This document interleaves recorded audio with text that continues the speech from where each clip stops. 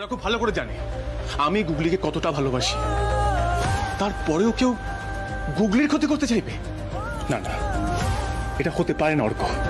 তুই যতই আমার ওপর মেজাজ দেখাস না কেন, তাতে সত্যিটা মিথ্যে হয়ে যাবে না। দেখ, এখন বাড়িতে যা যা ঘটনা ঘটছে তারপর কিন্তু কেউই সন্দেহের ঊর্ধ্বে নয়। আচ্ছা ধর সিমি তো কোর্টে যায়নি, সিমি তো বাড়িতে ছিল, কিন্তু ও বাড়িতে বসেই জানতে পেরে গেল যে গুগলির কাস্টাডি নিয়ে কোর্ট সংশয় প্রকাশ করেছে। কেউ তোকে ফোন করে জানায়নি, আমি সবার আগে আমি বাড়িতে এসে খবরটা জানিয়েছিলাম। কিন্তু বাড়ি এসে কি দেখলাম, সিমি সবটা জেনে গেছে, আর কোর্টে যাওয়ার আগেও গুগলিকে ব্রেনওয়াশ করতে গেছিল। এটা কি করে ইন্দ্র?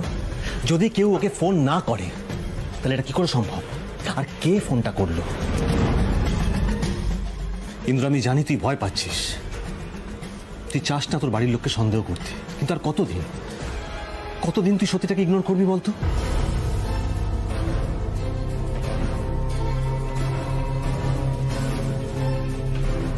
যেটা বললাম ঠান্ডা মাথায় ভেবে দেখিস।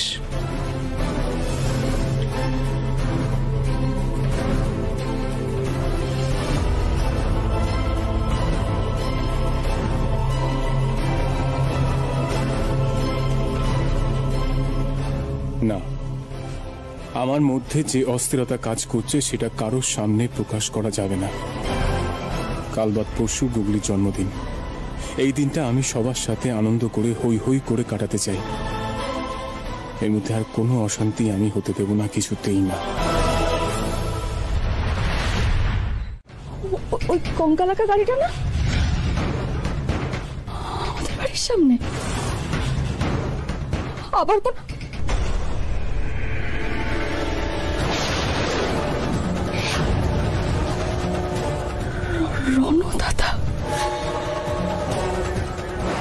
রণদাদা এই গাড়ি থেকে নামলো।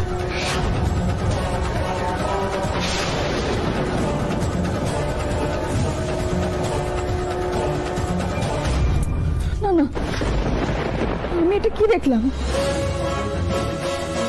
কঙ্কালাকা গাড়িটার থেকে রণদাদা নামলো। রণদাদার সঙ্গে ওই গাড়িটার কি সম্পর্ক? আমি যতবারই ওই কঙ্কালাকা গাড়ি দেখি ততবারই আমাদের পরিবারের কোনো না কোনো বিপদ হয়েই থাকে। আজকে যে ওনারা লং ড্রাইভে গেছেন এটা শুধুমাত্র বাড়ির লোকজন জানতো, আর কেউ জানতো না। তারপরে ওই প্রি প্ল্যান্ড অ্যাক্সিডেন্ট কি করে হলো? তাই আবারও বলছি, আমাদের চোখে সন্দেহের ঊর্ধ্বে কেউ নয়।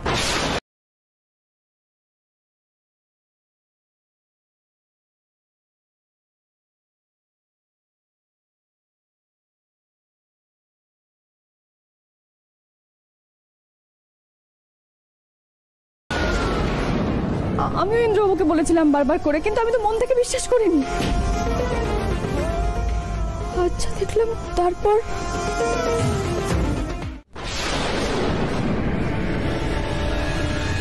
সেটা হলো রণদাদা।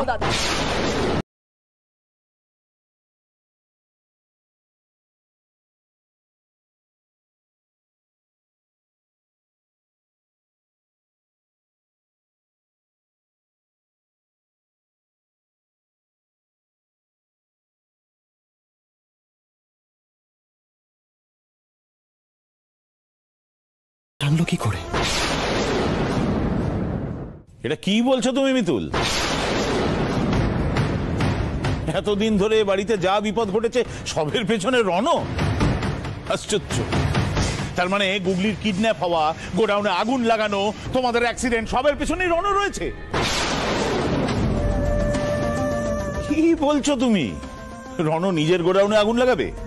রণ তার নিজের দাদার আর তার পরিবারের ক্ষতি করবে? তাই তো দাঁড়াচ্ছে মামা বাবু। না না, তা দাঁড়াচ্ছে না। I am sorry to say Mitul, তোমার যাকে পছন্দ হয় না তাকেই তুমি দোষারোপ করো। কি সহজে তুমি কাউকে একটা অপরাধী বানিয়ে দিচ্ছ। হ্যাঁ, আমার তো ভয় লাগছে, সিরিয়াসলি আপনাদের বলছি, ওকে তো আমার ভয় লাগছে। কোন দিন দেখবো যে মেসোমশাই শরীরটা খারাপ, এই মিতুল বলে বসবে যে আমি নাকি মেসোমশাইকে বিষ খাইয়েছি। তুমি এটা বলতে পারলে মিতুল রণর সম্বন্ধে? হ্যাঁ বলতে পারলাম, কারণ আমি যেটা বলেছি সেটা সত্যি, আর সেটা সব থেকে ভালো জানে রণদাদা।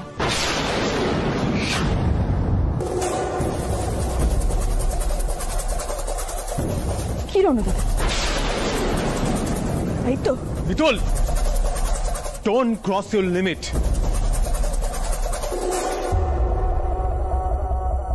আপনি কোন বেসিসে রণর উপর বেল দিচ্ছেন? হ্যাঁ, কিসের ভিত্তিতে? যে কঙ্কালাকা গাড়িটাকে নিয়ে আমার এত ভয় ছিল, এত শঙ্কা ছিল, সেই কঙ্কালাকা গাড়ি থেকেই আমি রণদাদাকে এক্ষুনি নামতে রেখেছি।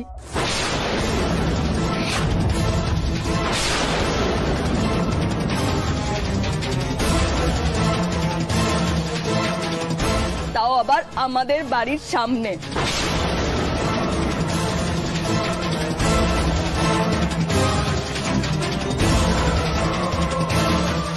ও গড, মিতুল গাড়িটা আইডেন্টিফাই করে ফেলেছে। আর পড়লো তো পড়লো, মিতুলের চোখেই পড়লো। না না না, খুব বড় ভুল হয়ে গেছে, খুব বড় ভুল হয়ে গেছে। আর আমি কি করব? কিন্তু তা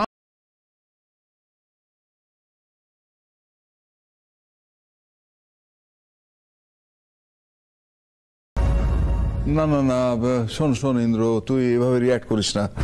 আসলে কি জানিস তো, ট্রমা ট্যাকেল করার ক্ষমতা সবার সমান থাকে না। তাই মিতুল খুব ভয় থেকে কথাগুলো বলছে। না পিসেমশাই, আমি মনের ভয় থেকে সব বলছি না। আমি সত্যি দেখেছি রণদাদাকে ওই কঙ্কালাকা গাড়ি থেকে নামতে। মিতুল চুপ। মিতুল, আমি কিন্তু বারবার বারণ করছি, আপনি চুপ করুন। আমি কিন্তু আমার ভাইয়ের সম্পর্কে আর কোনো বাজে কথা শুনতে চাই না। দেখেছিস ইন্দ্র, দেখেছিস? আমি তো কিছু বললেই খারাপ হয়ে যাব।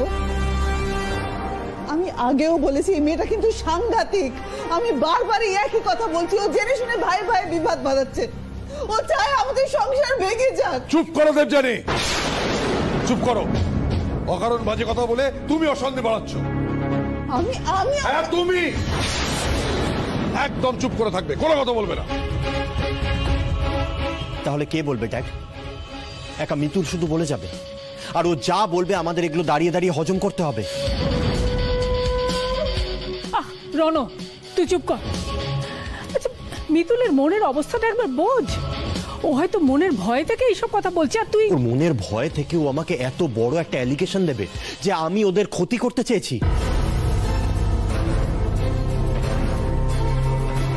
না না ঠাম্মি, এই এই এই অ্যালিগেশনটা আমি মেনে নিতে পারছি না। আমি এগুলো মেনে নেব না।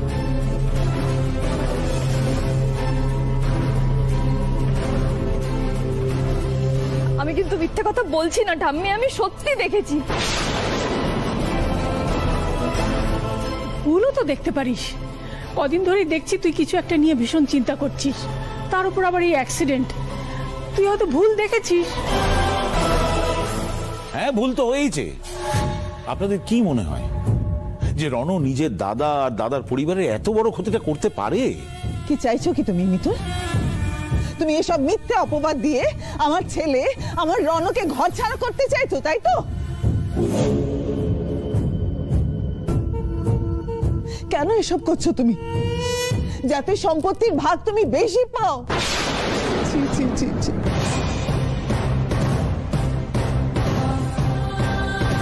তুমি সোজা কথায় বলো না আমার রণর কোনো লোভ নেই।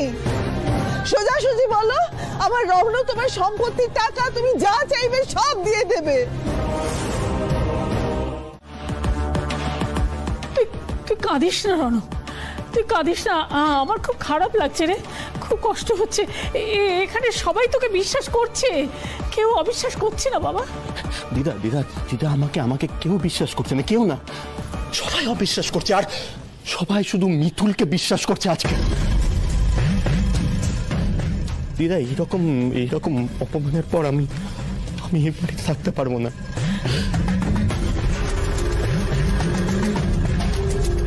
এই বাড়িতে থাকতে পারবো না, আমি এক মুহূর্ত থাকতে পারবো না। দাঁড়া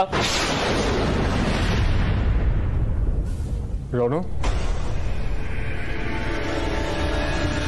তুই এই বাড়ি ছেড়ে কোথাও যাবি না, তুই এইখানেই থাকবি। না দাদা ভাই, আমার পক্ষে এই বাড়িতে থাকা আর সম্ভব না। আমি পারবো না এই বাড়িতে থাকতে।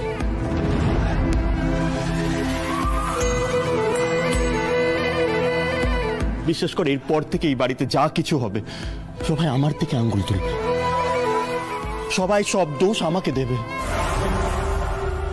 এরপরে আমি আর এই বাড়িতে থাকতে পারবো না। আমাকে তুই ক্ষমা করে দে, আমি আর এই বাড়িতে থাকতে পারবো না। ব্যাস, অনেক তো হলো রণ দাদা, আর কত নাটক আপনি করবেন? কিন্তু মিতুল তো আজ অব্দি কোনো ভুল কথা বলেনি, তাহলে ওকে অবিশ্বাস করছিস কেন?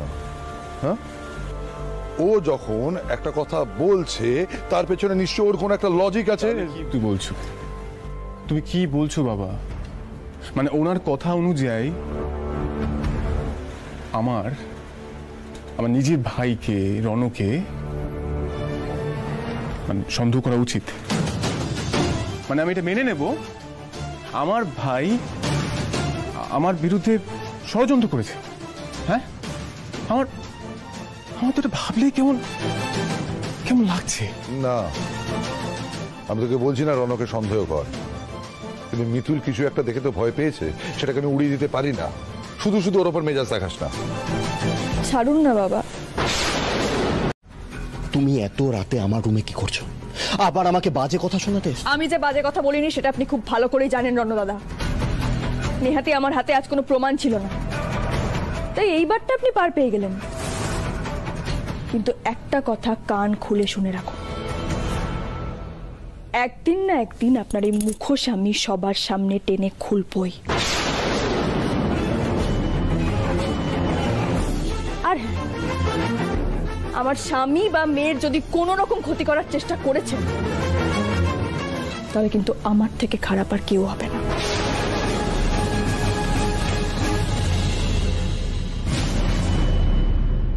আরেকটা কথা, এরপর থেকে আমি আপনাকে ছায়ার মতো নজরে রাখবো, সাবধানে থাকবেন।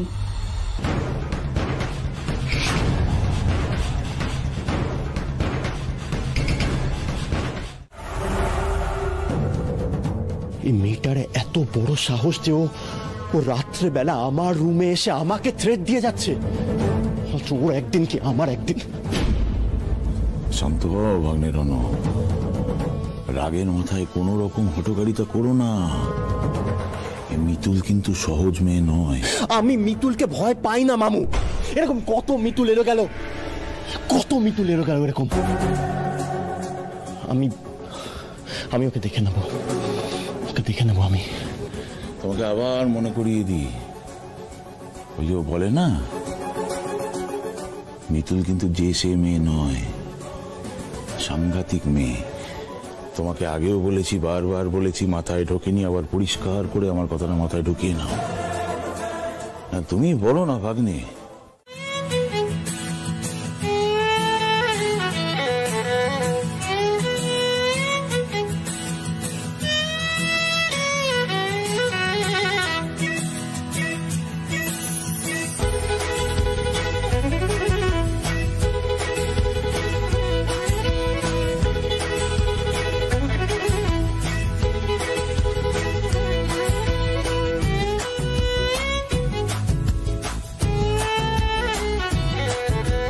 এপাশ ওপাশ করছেন কেন? ঘুমোতে অসুবিধা হচ্ছে? আমি আপনার সঙ্গে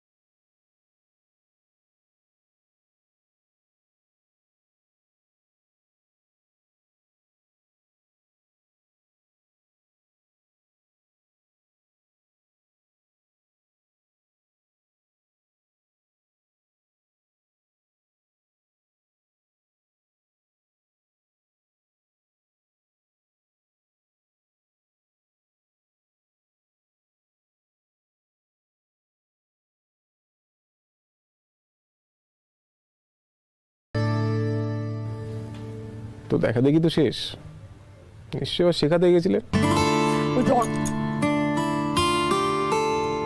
আমি তো আপনার সঙ্গে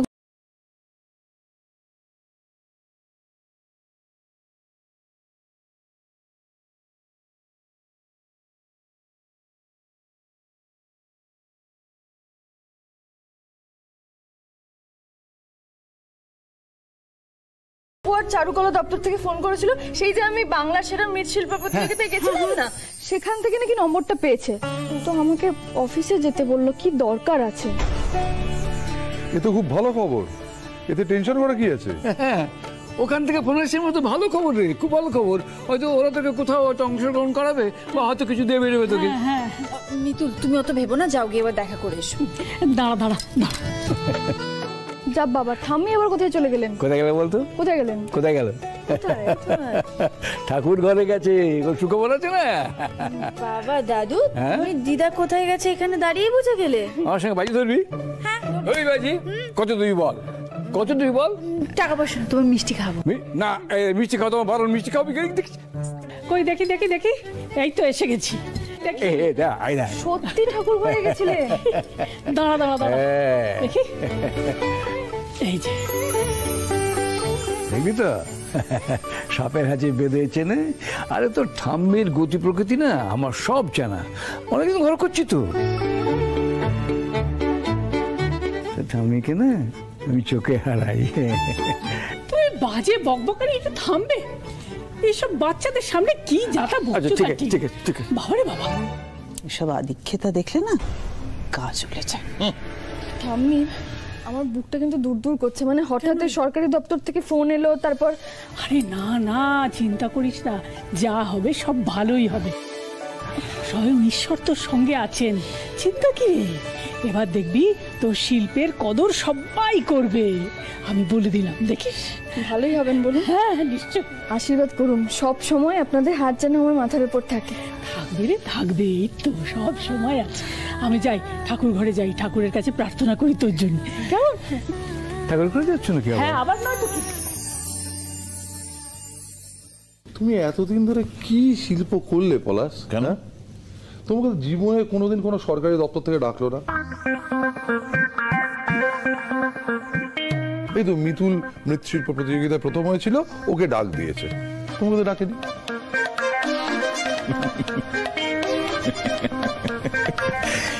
জামাইবাবু, আমি না এরকম ছোটখাটো কাজ করি না।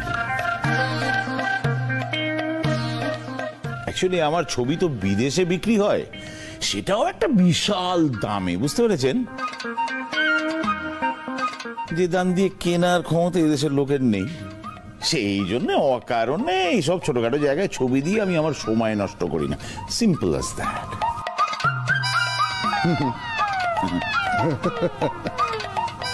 বাজে বকো না।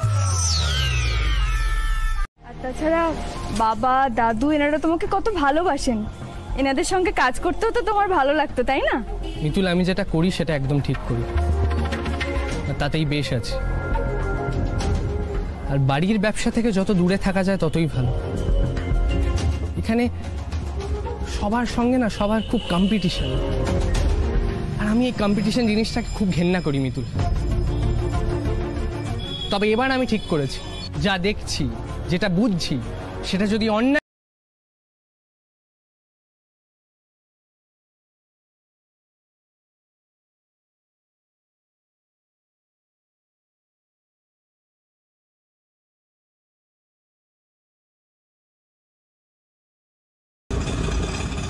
অটো মিতুল।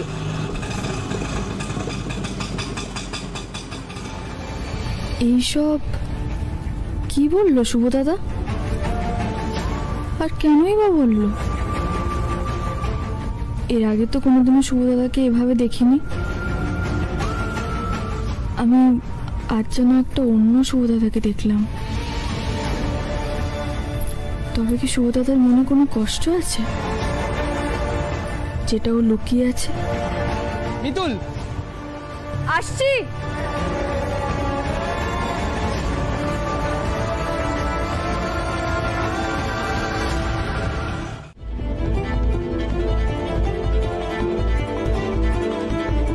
কি এত, আমি এটা তো বুঝতে পারিনি। এটাই তো আমি বারবার বলি, আপনি যখন বুঝতে পারেন না তাহলে সিদ্ধান্ত নিতে যান কেন? বলুন কেন? মিতুল, আপনি কোথায় পাবেন এত টাকা? কোথায় পাবেন? আপনার কাছে এত টাকা আছে তো? টাকার কথা উঠছে কেন? টাকা তো তুই দিবি। নিশ্চয়ই। আমি টাকা দেব? হ্যাঁ। তোর বউ এত ভালো একটা কাজ পেয়েছে, তুই টাকা দিবি না? না।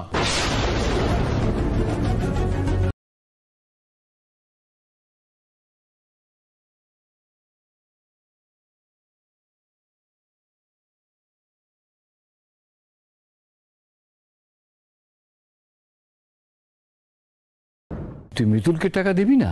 না, দেব না। হ্যাঁ, একদম ঠিক বলেছো ভাগ্নেন্দ্র।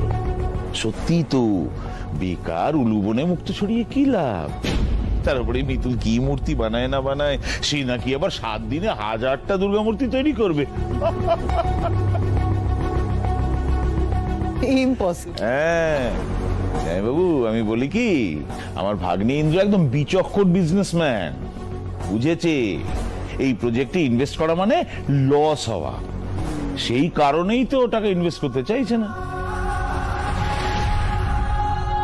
না মামু, সেটা কারণ নয়। আচ্ছা, তাহলে কি কারণ? কারণ উনি এই প্রজেক্টটা হাতে নিয়েছেন কাউকে জিজ্ঞাসা না করে, কারোর সাথে আলোচনা না করে। ও, উনি এই কন্ট্রাক্ট পেপারে সাইন করেছেন, একবারও জিজ্ঞাসা করার প্রয়োজন মনে করলেন না। আচ্ছা বেশ, আমাকে না হয় জিজ্ঞাসা করেন। বাড়িতে দাদু আছে, বাবা আছে, এদের মধ্যে কাউকে তো জিজ্ঞাসা করতে পারতেন, কিন্তু না, উনি সেটা করেননি। ওনার সবসময় স্বভাব সবকিছু হটকারিতা করে সিদ্ধান্ত নেওয়া।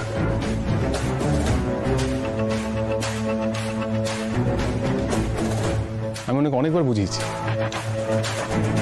কোনো কাজ করার আগে ভেবে করুন, কিন্তু না, কে কার কথা শুনে।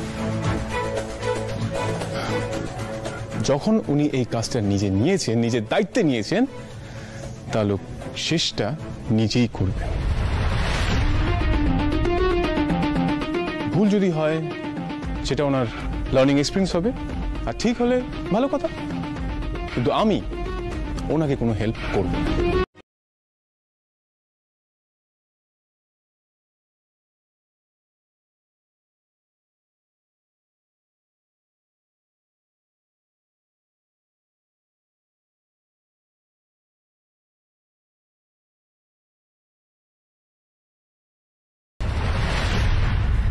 আমি আপনাদের সবার কাছে অনুরোধ করছি, আপনারা কেউ দয়া করে আর ইন্দ্রবাবুকে কোনো রকম অনুরোধ করবেন না।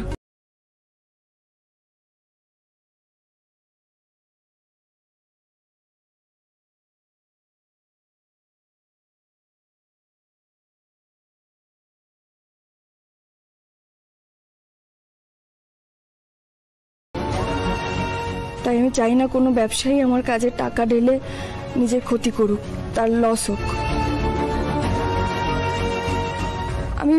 আমি দেখছি কি কি করা যায়, কোনো না কোনো একটা ব্যবস্থা তো নিশ্চয়ই হবে। টাকা দিতে হবে না ইন্দ্রকে।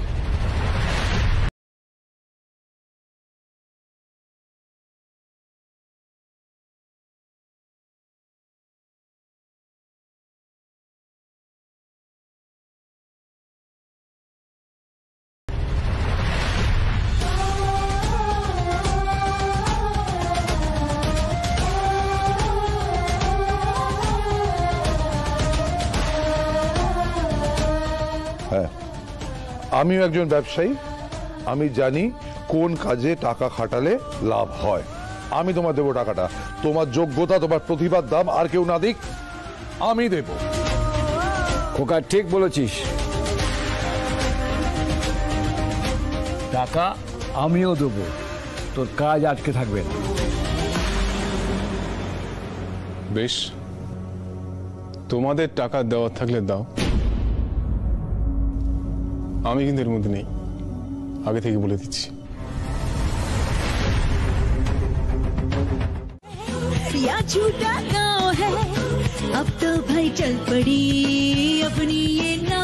ইন্দ্রবাবুর তো হাতে ব্যথা, ওষুধটা খেয়েছেন তো?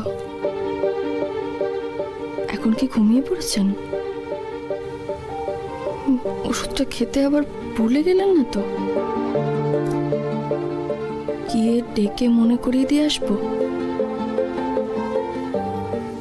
না থাক, দরকার নেই। কিন্তু ওনার উপর যে অভিমান করে থাকতে আমার ভালো লাগে না বলে বাবা। কি বা করবো আমি? উনি আমাকে যে কথাগুলো বলেছেন সেগুলো তো আর ভোলার নয়। কুলি, কি ভালো আঁকছো তুমি।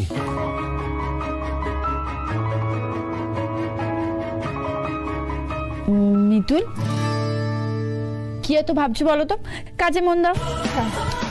হ্যাঁ, যেটা বলছিলাম তোমাকে মিতুল, দেখো এইগুলো ভালো করে খেয়াল করো। তুমি আগে আমাকে ফাইল খোলাটা শিখিয়ে দাও। আচ্ছা,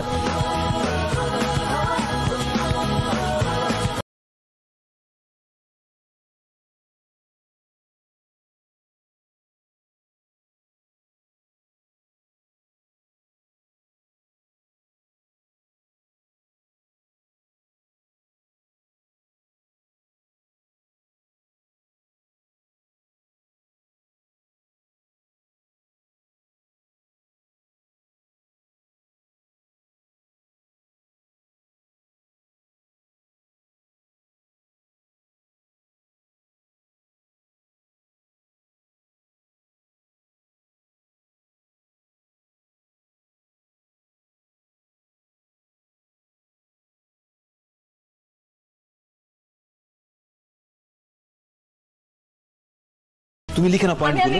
হ্যাঁ, বলো বলো।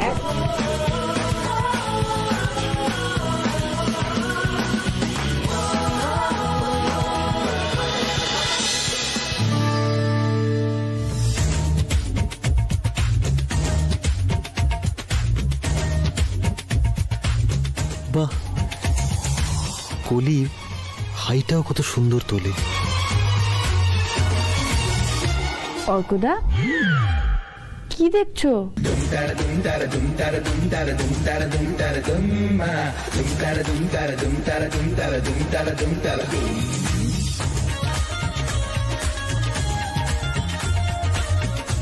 হাই কলি। হ্যালো। বলছি যে খুব ঘুম ঘুম পাচ্ছে, তাই না? না না, আসলে একটানা কাজ করছি তো, তাই একটু ঝিমঝিম লাগছে। কোনো চাপ নেই, আমি সবার জন্য কফি বানিয়ে নিয়ে আসছি। না না, ওসব কিছু লাগবে না।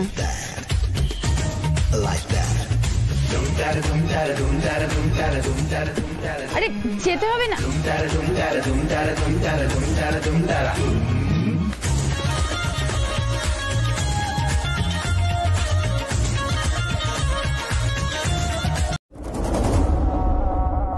তুমি দাদুর সাথে গিয়ে যেটা করতে, আমিও সেটাই করব, ব্যবসা।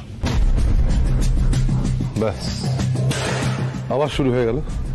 এই কতবার তোকে বলতে হবে রে রণ, যখন ইচ্ছে গিয়ে বোর্ড মিটিং অ্যাটেন্ড করলে ব্যবসা শেখা যায় না?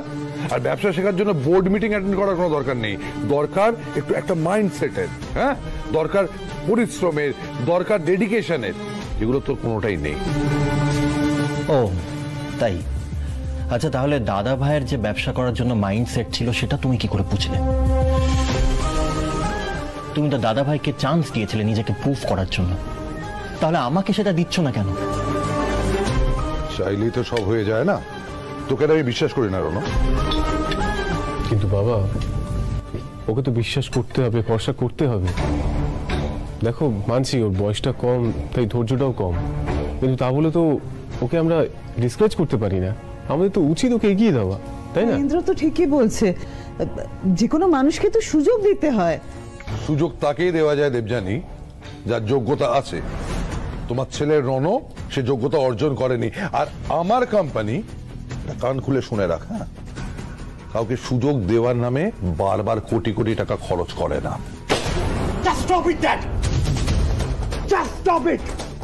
তুমি কি ভাবছো তোমার টাকার ভরসা আমি বসে আছি? I don't need your money dad. লাগবে না আমার তোমার টাকা। এই মারবো না, এক থাপ্পড় করবে। দাদা তুই শান্ত হ। রণ, কি হচ্ছে? রণ প্লিজ, দেখ এইভাবে মাথা গরম করিস না। রণ, একটু অসভ্যের মতো কথা বলছো। ছি ছি ছি ছি ছি, বাবার সাথে এইভাবে কথা বলতে হয়? কার সাথে কিভাবে কথা বলবে সেটা তোমাকে শিখিয়ে দিতে হবে। দাদু প্লিজ, ও রেগে গিয়ে বলে ফেলেছে, তুমি কেন এরকম বলছো? এই ভালো মানুষটা না একদম দেখাবি না আমাকে।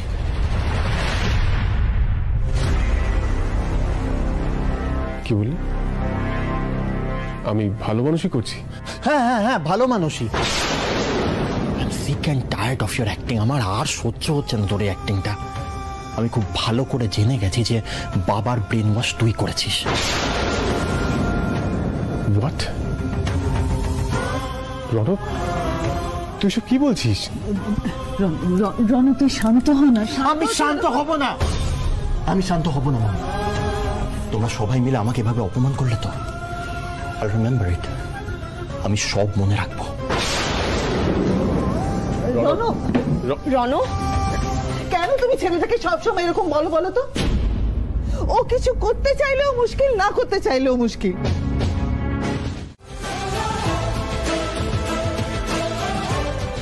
ধন্যবাদ স্যার। প্রথমত, আমার এই প্রজেক্টটাতে যদি আপনাদের কোম্পানি ইনভেস্ট করে তাহলে আপনাদের অন্তত পক্ষে 20% লাভ হবে। আর দ্বিতীয়ত, সরকারকে আমার কাজ দেওয়ার পর আমি বলবো যে আমি লাহিড়ী ইন্ডাস্ট্রির সঙ্গে যৌথভাবে এই কাজটা করেছি।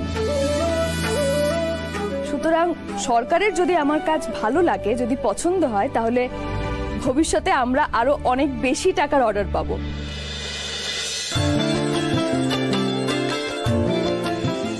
এইসব আপনি নিজে বানিয়েছেন?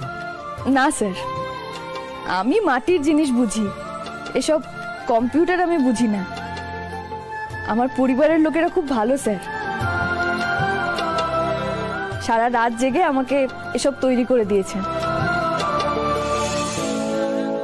আর কম্পিউটার চালাতেও শিখিয়ে দিয়েছে।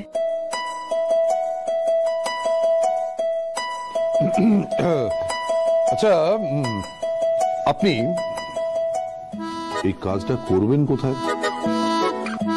স্যার, আমার শ্বশুরমশাই আমাকে একটা ওয়ার্কশপও দিয়েছেন।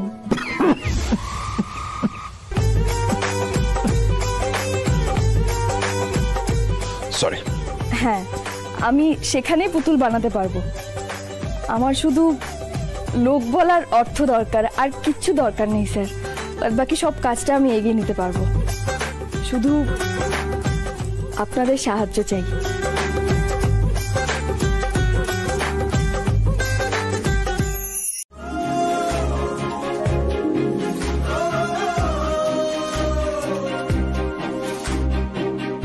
আপনার তো খুব সাহস বেড়েছে। আপনি আমার কোম্পানিতে এসে আমাকেই প্রেজেন্টেশন দেখাচ্ছেন। হ্যাঁ, কি করব বলুন স্যার? আমার যে আর কোনো উপায় ছিল না। আমার স্বামীর প্রচুর টাকা, কিন্তু উনি আমাকে দিতে চাননি। সেই জন্য আমি এক প্রকার চ্যালেঞ্জ করে নিয়েছিলাম, যে করেই হোক আমি নিজে টাকাটা জোগাড় করবই। সেই জন্য এখানে এসেছি। দেখুন, আমি আপনাদের প্রেজেন্টেশনটা দেখিয়েছি, কিন্তু আপনাদের কেমন লাগবে তা তো আমি জানি না। তবে আমি আমার যথাসাধ্য চেষ্টা করেছি স্যার। কেন? আপনি তো বাড়িতে সবার সামনে দাঁড়িয়ে বড় মুখ করে বলেছিলেন টাকাটা আপনি জোগাড় করবেন। তাহলে ফাইনালি আমার কাছেই হাতটা পাততে হলো তো? তুই এটা ভুল বলছিস। মিতুল কারোর কাছে হাত পাতেনি। দেখ, লাহিড়ী ইন্ডাস্ট্রিজ একটা প্রাইভেট লিমিটেড কোম্পানি। এখানে আমি, তুই, বাবা, আমরা সবাই বেতনভুক কর্মচারী, স্যালারিড এমপ্লয়। হ্যাঁ, এটা ঠিক যে আমরা এর ফাউন্ডার, কিন্তু আমরা তো সবাই কোম্পানির পেরোলে আছি। একদম ঠিক খোকা। মিস্টার ইন্দ্রজিৎ লাহিড়ী, মিতুল টাকাটা চাইছে কোম্পানির কাছে, কোনো ব্যক্তি বিশেষের কাছে নয়। আর কোম্পানি সেই টাকাটা ওকে দেবে। এখানেও তুই হেরে গেলি ইন্দ্র। মিতুল তোকে হারিয়ে দিল। মানে আমার এই কাজে আপনারা টাকাটা দিচ্ছেন? অফকোর্স। হ্যাঁ, মিস্টার দেবকুমার লাহিড়ী একদম ঠিক কথা বলেছেন। আপনি যে প্রেজেন্টেশনটা দিয়েছেন সেটা যথেষ্ট প্রমিসিং। আর কোম্পানি ক্ষেত্রে আমরা কোনো পক্ষপাত দেখাই না। আপনার জায়গায় অন্য কেউ যদি এরকম প্রেজেন্টেশন দিত, আমরা এরকম ইমপ্রেস হতাম, নিশ্চয়ই তাকে হেল্প করতাম। বাবা, এটা কি হচ্ছে? হ্যাঁ, আপনি আগে হোয়াট ইজ দিস? না না না না না মিস্টার ইন্দ্রজিৎ লাহিড়ী, আপনি ভুল করছেন।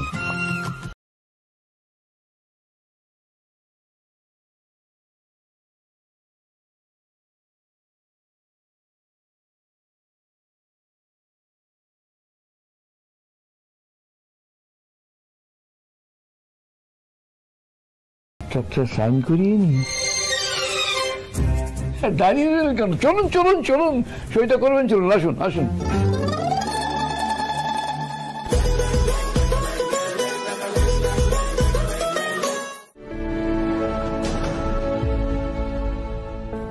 না পিসে মশাই, সবটা কলি দিদি, অর্ক দাদা, ওদের সবার জন্য হয়েছে। সারা রাত জেগে কম্পিউটার চালানো থেকে শুরু করে সবকিছু আমাকে হাতে ধরে ওরা শিখিয়েছে। ওদের জন্যই আমি সবকিছু পেরেছি পিসে মশাই। তোর প্রতিভা কম। মিতুল, আমরা শিখিয়েছি। তোমার যদি শেখার ইচ্ছা না থাকতো তাহলে তুমি এত তাড়াতাড়ি সবকিছু শিখতে পারতে। বডি তো। আর আজকে মিতুলের সাথে লাহিড়ীদের কন্ট্রাক্ট সাইন হয়েছে। সেই খুশিতে আমরা বাড়িতে সবাই মিলে একটা পার্টি করব। Yes yes yes.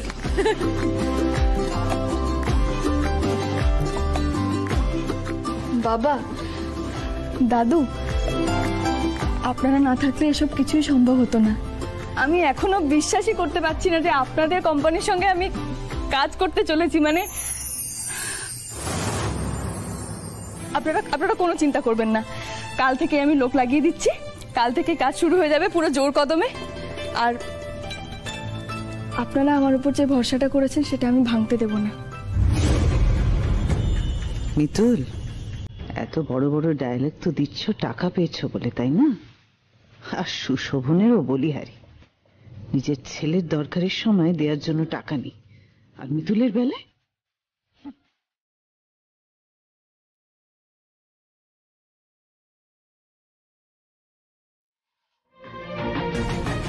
খুব হাসি পাচ্ছে, তাই না? আমাকে সবার সামনে অপমান করে খুব হাসি পাচ্ছে। আচ্ছা, আপনি সবসময় আমাকে ভুল কেন বোঝেন বলুন তো? আপনার কেন মনে হয় যে আপনাকে অপদস্থ করে আমি আনন্দ পাই? পান তো, অফকোর্স পান। না ইন্দ্রবাবু, আমি আপনার স্ত্রী। আপনার সম্মান বাড়লে আমারও সম্মান বাড়ে, আপনার অপমানে আমারও অপমান। আর এই সহজ কথাটা আপনি কেন যে বোঝেন না আমি জানি না। মানি না, আমি আপনার কথা মানি না। আপনি যদি আমার সম্মানের কথা ভাবতেন না, তাহলে সকালবেলা এই কাজটা করতে পারতেন না, অফিসে গিয়ে আমাকে অপদস্থ করতেন না। আচ্ছা, আমি একটা জিনিস বুঝতে পারছি না, আপনাকে আমি কখন অপদস্থ করেছি?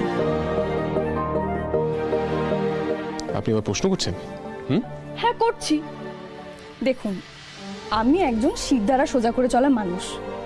আমার কিছু টাকার প্রয়োজন ছিল, তাই জন্য সৎ পথে নিজের যোগ্যতার প্রমাণ দিয়ে আমি আপনার কোম্পানির সঙ্গে চুক্তিটা করেছি।